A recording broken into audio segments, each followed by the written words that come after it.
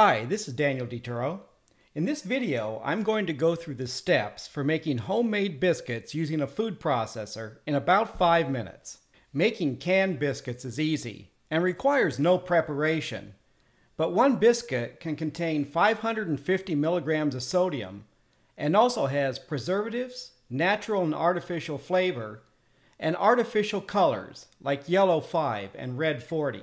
The golden yellow color of canned biscuits compared to homemade from scratch biscuits comes from artificial colors. The ingredients for this recipe is 2 cups of all-purpose flour, 2 teaspoons of baking powder, 1 teaspoon of baking soda, 1/2 teaspoon of kosher salt, which is optional, 6 tablespoons of butter cut up, and 3/4 of a cup of low-fat buttermilk. Place a rack in the middle of your oven and preheat the oven to 425 degrees Fahrenheit. In the bowl of your food processor, add the flour, baking powder, baking soda, and salt if used.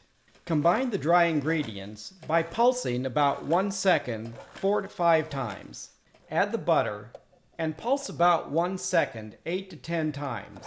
Small pieces of butter should still be visible in the flour. Steam from the butter during baking produces light, fluffy biscuits. Add the buttermilk, cover, and process 15 to 20 seconds, or until the dough forms a ball. Do not over-process. You want to have small pieces of butter in your dough. Lightly flour your work surface, and turn the dough out onto the surface. Lightly pat the surface flat, and then roll out to about 1/2 to 3/4 inch thick. Depending on how thick you want your biscuits, use a 2 to 2.5 inch biscuit or cookie cutter to cut out the biscuits. You can transfer the cut out biscuits directly to a lightly greased baking sheet. Reshape and roll out the remaining dough, trying to work the dough as little as possible to prevent the buildup of gluten. Bake biscuits 8 to 12 minutes or until lightly browned.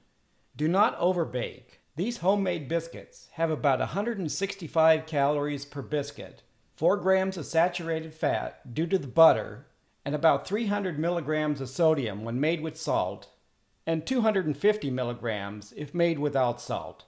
Thank you for watching.